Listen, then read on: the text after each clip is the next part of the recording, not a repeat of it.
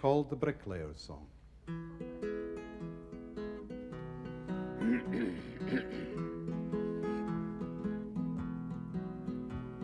Dear sir, I write this note to you to tell you of my plight, for at the time of writing it, I'm not a pretty sight.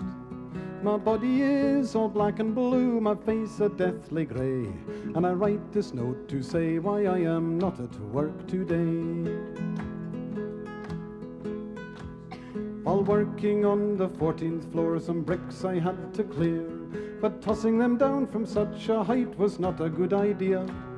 The foreman wasn't very pleased, he is an awkward sod, and he said I had to cart them down the ladders in me hod.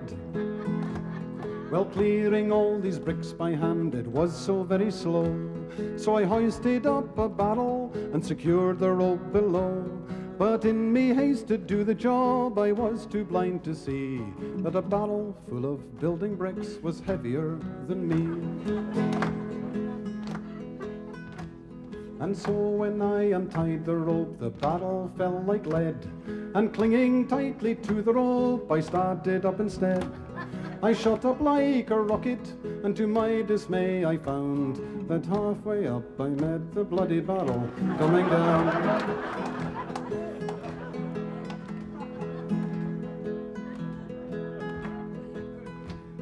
The barrel broke me shoulder, as to the ground it sped, and when I reached the top I banged the pulley with me head. But I clung on tightly, numb with shock from this almighty blow, while the barrel spilled out half its bricks some 14 floors below.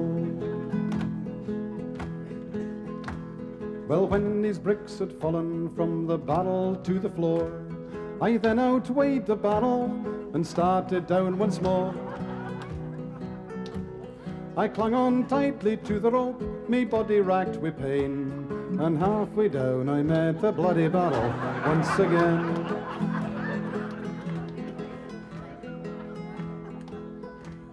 The force of this collision halfway down the office block caused multiple abrasions and a nasty case of shock. But I clung on tightly to the rope as I fell towards the ground, and I landed on the broken bricks a barrel had scattered round. Well, as I lay there on the floor, I thought I'd passed the worst, but the barrel hit the pulley wheel and then the bottom burst. A shower of bricks rained down on me, I didn't have a hope. As I lay there bleeding on the ground, I let go the bloody rope.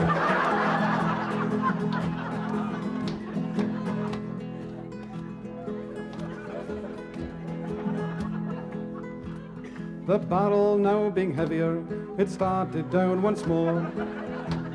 It landed right across me as I lay there on the floor. It broke 3 ribs in my left arm, and I can only say, I hope you'll understand why I am not at work today.